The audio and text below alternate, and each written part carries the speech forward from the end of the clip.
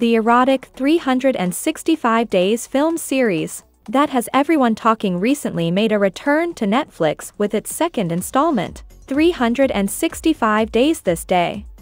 The second part of the film ends on a cliffhanger, but will there be a part 3 to wrap up Laura and Massimo's story? And if so, when will the movie arrive? While the first outing was panned by critics, the series proved to be a viral hit, and already fans are looking forward to a third installment. The big news is that part 3 has already been confirmed, so fans of Laura and Massimo's story will definitely revisit the pair and see what they get up to next. Part 3 is sure to feature more twists and turns, hopefully, some answers and certainly a lot more sex. So here is everything we know so far, including release date speculation, plot information, and returning cast members. So without further ado, let's start the video.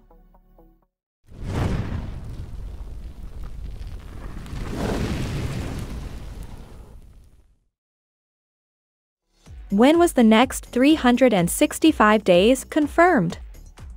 In May 2021, Netflix announced both the second and third movies would be filmed back-to-back from May to June 2021, which is good news for the next film's arrival. Lukas Kluskiewicz, content acquisition manager of Netflix films for CEE and Poland said, "We're working closely with Blanka Lipinska, the author of the 365 Days trilogy of books and writer of the film, to continue Laura and Massimo's story on screen. Their journey together is full of many twists and turns, as our characters continue to grow and learn more about themselves." 365 Days 3 cast, who's coming back for the next 365 days? According to the official announcement of Netflix, the original cast of Michele Morrone and Anna Maria Sieklucka in the roles of Massimo and Laura, respectively, are expected to return in 365 Days 3. They'll also be joined by newcomer Simone Susina as Nacho, who in the sequel, fell in love with Laura. Their blossoming relationship is probably ruined by the revelation that he's the son of a rival mafia boss, who's the eternal rival of Massimo's family. Meanwhile, Magdalena Lamparska and Otar Saralids will also be back as Olga and Domenico, who announced their own engagement in the second film.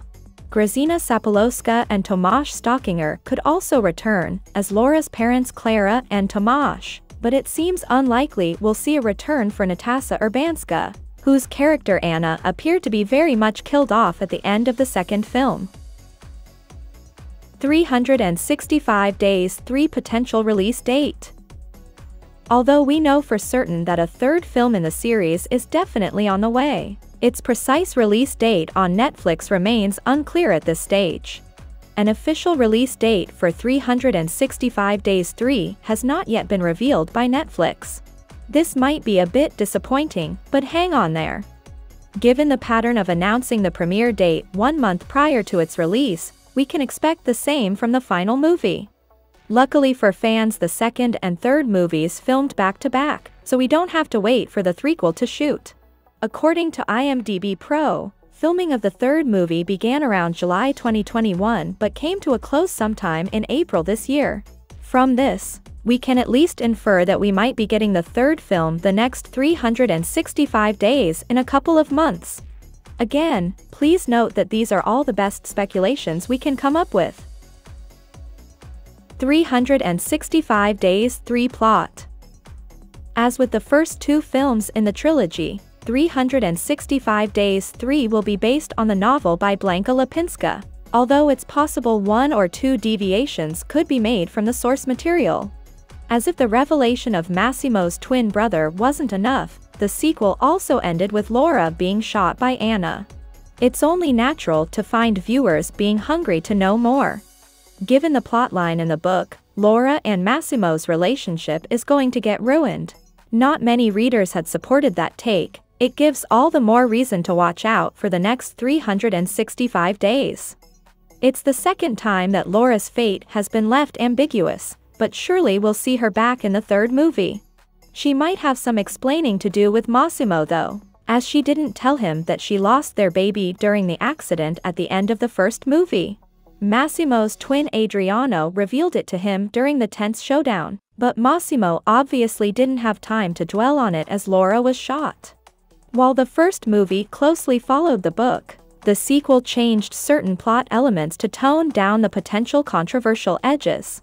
In the book series, Nacho was a hitman who kidnapped Laura, who again started to fall in love during her captivity. It means we can expect similar changes when it comes to the third movie, especially as the plot of the third book left fans very unimpressed. So that's for today, thanks for watching, and don't forget to subscribe and turn on the bell to receive future updates.